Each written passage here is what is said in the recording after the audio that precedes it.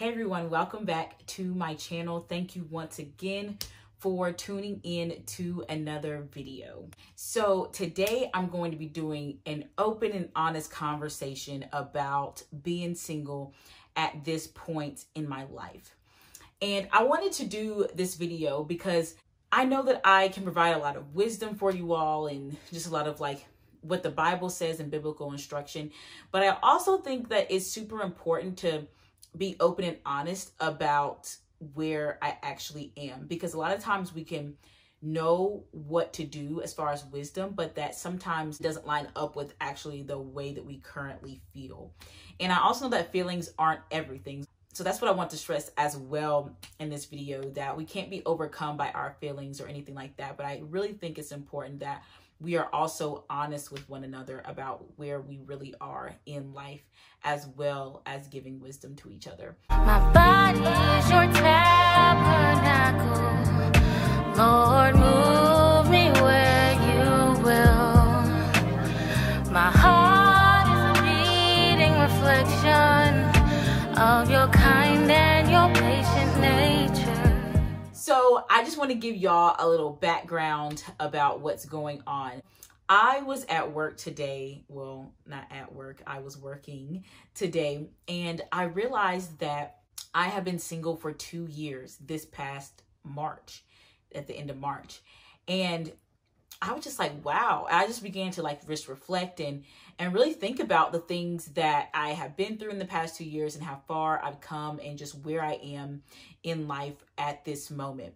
So I'm 25 years old. I'm going to be 26 in October. And I know that that's still super young, but that's just where I am at this point in my life. As y'all know, well, as some of you may know, I've probably my third or fourth video, I posted a testimony video about how I was in an abusive relationship. And so the first part of the 2 years was just me kind of recovering and just really spending time with the Lord and letting him fix the different areas in my life that were broken at that time. And I'm still experiencing healing in those areas, and I'm still experiencing healing in other areas of my life as well. And I think that that's going to just be an ongoing process just as we go through life. We build up so much hurt and we go through so many things in life that kind of healing is a continual process. And so definitely open to that. So yeah, I've just been taking time to do that as well. And I would say that I'm at a good place in my life. So I'm not dating anyone or talking to anyone. And I would say that I'm purposefully and unpurposefully single. So basically, I'm open to what God wants to do in my life, but only God. I don't entertain anybody who, one, doesn't show the fruit of the Spirit, and also someone who doesn't set well with my spirit as being a potential husband.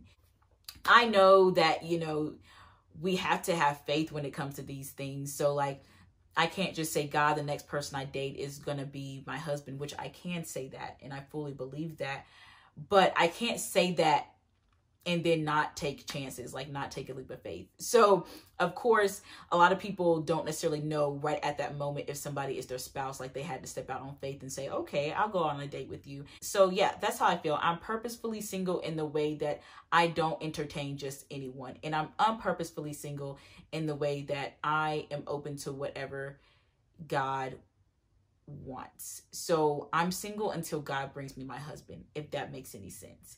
So as far as the way that I feel about this and just the season that I am in my life, I mean, I have had good times and bad times, and I still have good times and bad times. There are times when I really, really want a husband, but then there are times where I'd be okay being a nun.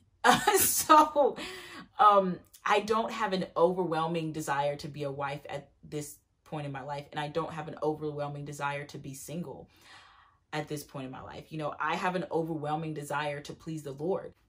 I have the attitude of, I want to be a better person, not just so I can be a bomb wife and not just so I can win the affection of somebody. I want to be a better person to please the Lord, because he is who I'm waiting to meet. He is the one who brings me eternal life. And I know that in pursuing the kingdom first, that all of those things will be added onto me. I'm just focused on pursuing the kingdom of God first and foremost, and enjoying every single season that I'm in. If God wants to bring my husband next month, or if he wants to bring my husband next year, I'm open to that. But if he doesn't bring my husband next month or next year, I'm okay with that too, because I know that the Lord holds my future in his hands, and I know that he only wants to bring me good things. Honestly, I have had talks with the Lord and say, okay, God,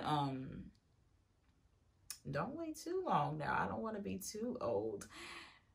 But yeah, that's just being honest. Like, I pray that I'm not too old now. I mean, I guess you can never be too old, but I pray that I'm not like, you know, in my mid.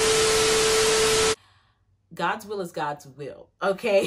At this point in my life, I'm really, really enjoying my life. And I think it's important to know that you can still be free and enjoy your life to the fullest when you are single. And I think that that's when you have the most time to devote yourself to the Lord. That's when you have the most time to invest in your friends and invest in relationships outside of your immediate family. And it's the time where I can give to the people who are in relationships, and I can give of my time and give of my money and give of, you know, just my affection to the people who are already married. I can watch their kids. I can be there for them when they need to make a quick run. Like, I can do those things for my friends because I have that time. And I can also enjoy my single friends and just have impromptu Bible studies at the park because we can do that. So like, there's something so beautiful about this time that I am embracing. And it took me a while to embrace it, because I think that, you know, most women, we grow up with a desire to just be a wife and have a family and all of that kind of stuff. And, you know, when I pictured my life when I was 10, I was already married by 23, 24. Shoot, probably not. I was 22. I pictured myself married by 23, 24. But then when I got to those ages, I realized that there's still so much that I don't know, and there's still so much that I'm learning. And at that point in my life, I really couldn't picture myself married. And I know that a lot of people do get married at that age, and, you know, that works for them, but that just wasn't really, you know, that obviously wasn't the case for my life. And it's also just knowing that even though God hasn't sent the man that is going to be my husband yet, it doesn't make me any less desirable or valuable because God may have sent someone else's husband before mine. Like, I'm taking this opportunity to really, really maximize, you know, my season and really wholeheartedly pursue the Lord. Like, I'm in a place in my life where I want to know so much about God, and I honestly feel the most free than I felt. But I'm also at a place where I'm not like locked into this season. Like, if God wants to do something totally different, it moved me into a different season, like, I'm open to that. But if he wants to keep me here and keep me learning in singleness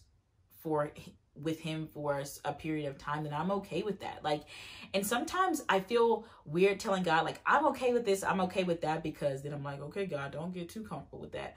But like, God knows our heart, and he knows our desires of our heart, and he really, really wants to give those to us. And I want God to give that to me. I don't want to go out and look for it myself and find it myself. I want God to give it to me. And I know that this doesn't mean, you know, sit and do absolutely nothing. I know that, you know, different factors go into that. But as far as like, I just want someone from the Lord.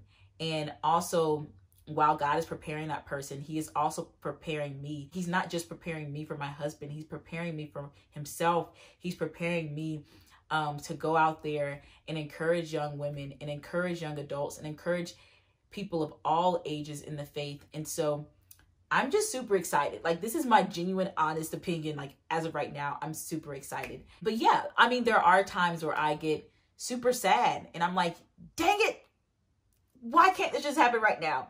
And there are times where I overly don't care. And both of those are extremes. But like, where I am right now, I am okay. You know, I want what God wants for me wholeheartedly. Those are my honest feelings about this time in my life. And I want to hear y'all's opinions, whether they're whether you're tired of waiting or whether you feel so free and you could wait another decade, like, and you could live by yourself another decade and you can do you another decade. I want to hear all of that. And so, yeah, guys, thank you for watching this, and I'll see you in my next video.